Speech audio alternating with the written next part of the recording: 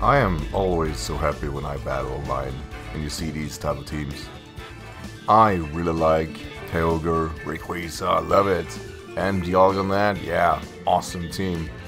I do see like stuff that actually makes this somewhat interesting with both Tinkaton, Dunsparce evolution, the Dunsparce, right, and Iron Fist.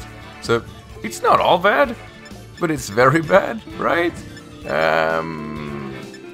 I do believe Zeratul makes for a good lead, mainly because it actually does head-on make Kyogre less scary. I can't beat it, but I sure as hell can hurt it, and that's a tall order. Still, I fixed my freaking Regulator. He's supposed to be like fire to be able to beat steel types or floating. Not there. I am mentally not ready to take that decision. Telling myself every time after it. Oh yeah, need to fix that. Let's see. It starts off with.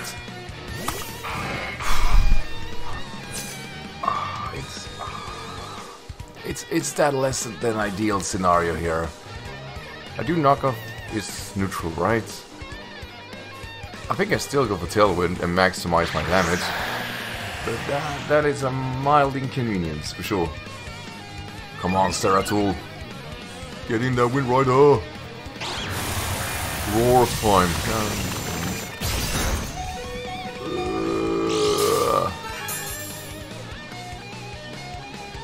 So, the way I see it,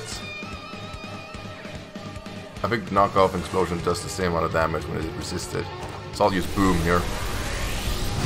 See what he wants to do. Let's do this. Gonna do nothing. No, they're alright. I mean, I've seen worse. I absolutely seen worse. Keeps roaring, I'm sure. Of the time. No, it is recharge because I'm an idiot. So, yes, Togeza. I do believe Tinkaton is a minor inconvenience in this scenario. Did he have any floaters? Yes. Earth Power would have been nice, but I don't believe I can make that call. Luckily for me, this decided to stay in. That's gonna be a very dead Dialga. Very dead indeed. And Rayquaza can go for extreme speed, and if so, that's gonna ruin my Regidrago strat, which is alright. And if Tinkaton comes in, I'm gonna be forced to switch out anyway. I also realized that Gigaton Hammer and Blood Moon are the same attacks basically, right? You can only use them every other turn, or not the turn after you used it. I was just thinking about that, yeah. Kinda weird. I like it. Still weird. Okay. So, ideally I'll see Kyogre coming in here. It makes no sense to bring it, but I'll happily invite it to die. Let's see. Oh, he's baited me. If you don't have extreme speed, you're pretty much screwed here. You know that. Or switch into Tinkaton. No, he's nom nom nom. What a feast!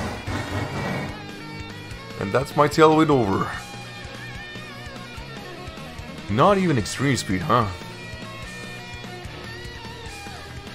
Well, airlock I can do with, but yeah, no.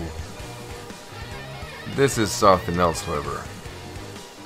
I really don't have any proper responses to this guy. I do got like a plan B scenario, but Kyogre is very fast. Surprisingly fast, I would say. So Togeza is definitely switching out. I'm really scared of what's it called? Spout.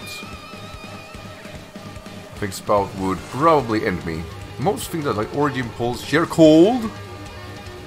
Okay, I'll take it. Let's see. He had Steel type, so Moonblast's gonna do all the same anyway. Come on, buddy. Sheer Cold, huh?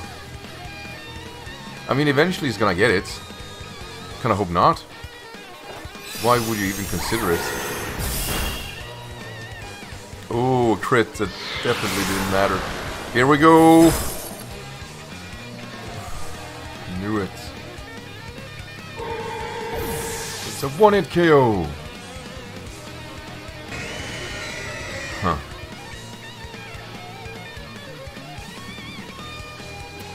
My body's ready.